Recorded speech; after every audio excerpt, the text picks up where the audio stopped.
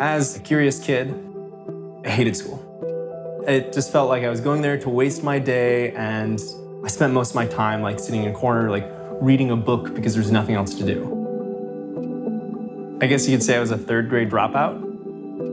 I spent a lot of time just kind of thinking, asking really basic questions like, why is water sticky?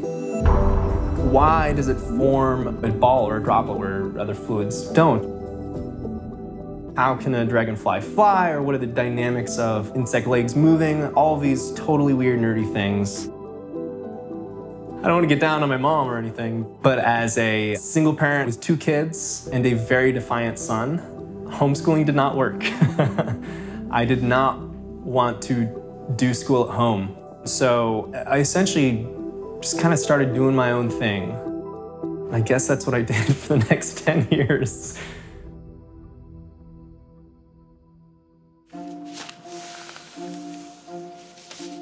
I tend to be an obsessive person. And so when I was really interested in something, that's all I would do. I would really go into depth. Origami is a great example of that, is that I just, did origami to death. I think I started at 4 years old. Started learning some of the basic stuff. Just kind of did it ambiently for a long time. And I think when I was probably 10, I started getting really into it.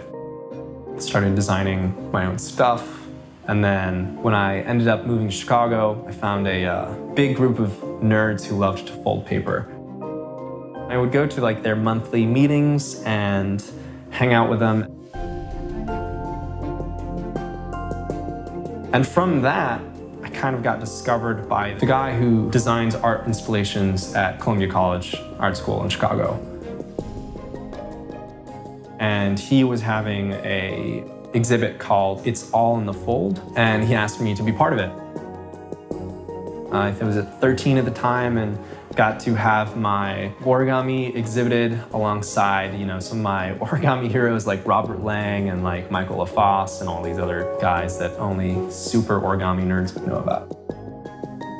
It was kind of like this novel thing. Some like newspapers heard about this 13-year-old kid who was like in this art exhibit, and so I ended up getting a lot of press. I was interviewed by Time Out Chicago, NPR, and like Craft Zine, and like a couple local newspapers. And so then, out of nowhere, I just started getting people asking me to fold stuff for money. And I was like, oh, this is great. I can make some money off this weird talent I have. I eventually used that money to fund my other hobbies. I bought a laptop. I bought, some guitars. And started playing a lot of music. And then started doing a lot of programming.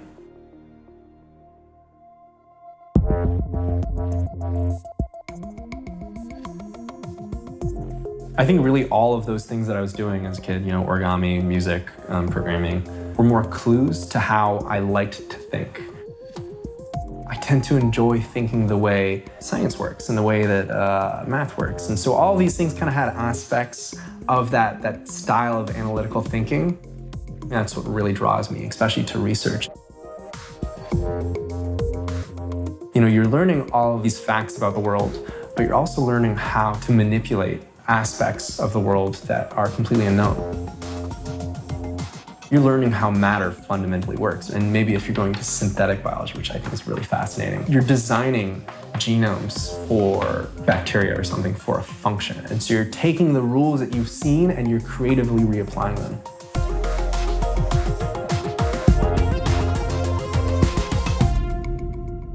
This is basically a consequence of time dependence on a wave equation. Probably not super easy to explain without a little bit of quantum. It's like a year of notes, basically.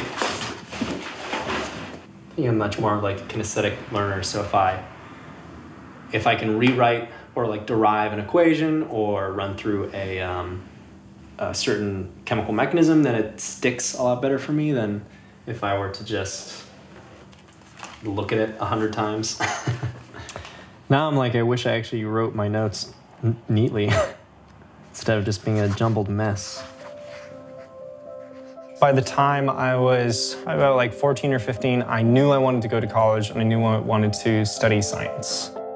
But getting there was such a big, blurry minefield. I didn't think I had an education, I guess, because I couldn't put it down on paper. I couldn't, I didn't have a transcript, no high school diploma, and so I'm like, just was stuck for a while, just being.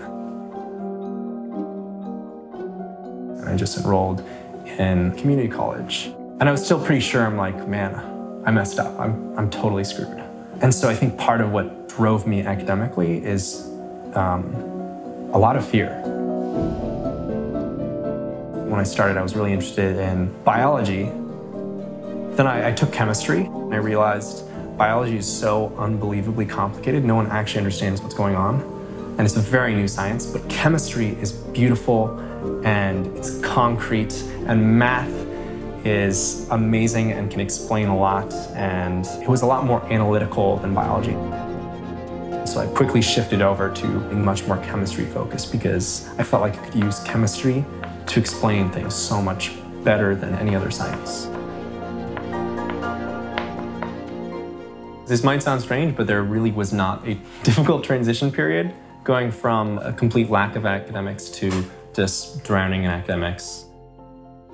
It was, okay, go to classes, take notes, learn the things that they say are important, focus on doing more than what's expected, and voila, good grades.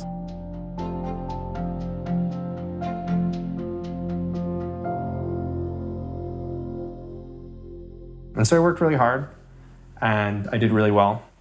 Applied to Berkeley because Berkeley was the only school I wanted to go to. I kind of saw it as this almost unrealistic goal. It was like the fantasy that pushed me forward. And there's this crazy scholarship called the Jack Kent Cooke Scholarship, which was also just another crazy, totally unrealistic goal. And for some unknown reason, someone decided to give me that scholarship. And someone decided to let me into Berkeley.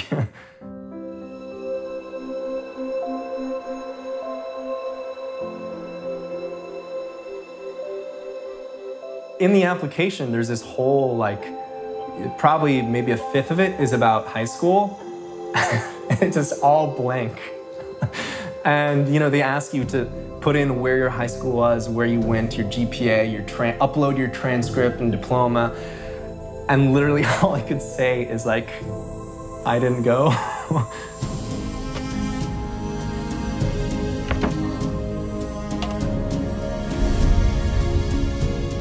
Scientists are like the great philosophers of the natural world. They are just, looking into questions that nobody even knows have useful answers yet, and that's why it's so important.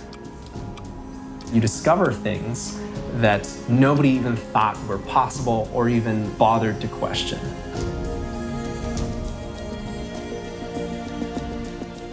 One of my greatest critiques of the educational system currently is that we are so focused on trying to measure education that we kind of lose sight of what we're actually trying to teach.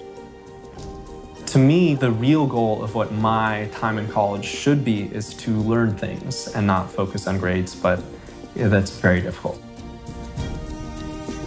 If you go to any class and you ask who is the smartest, most knowledgeable person, it's not always it's never the person with a 4.0.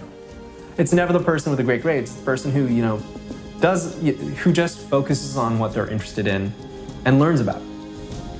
That's really difficult to measure. You can't really measure that with an exam.